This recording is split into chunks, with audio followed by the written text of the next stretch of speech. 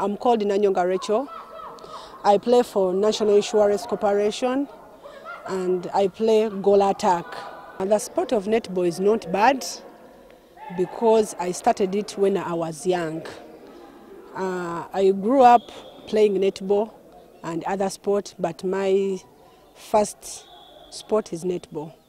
As me, Nanyonga Rachael, I want to play professional in different countries. When I get a chance, I'll be happy. This is my second time to go for World Cup, but it's good on my side to be playing World Cup, and then maybe I'll be getting a chance of playing professional. What I'm seeing on that group, the hard team is England, but the way we've been playing with England, I think it will not be hard on our side to play them our first match, because I see England is good, even us we are good.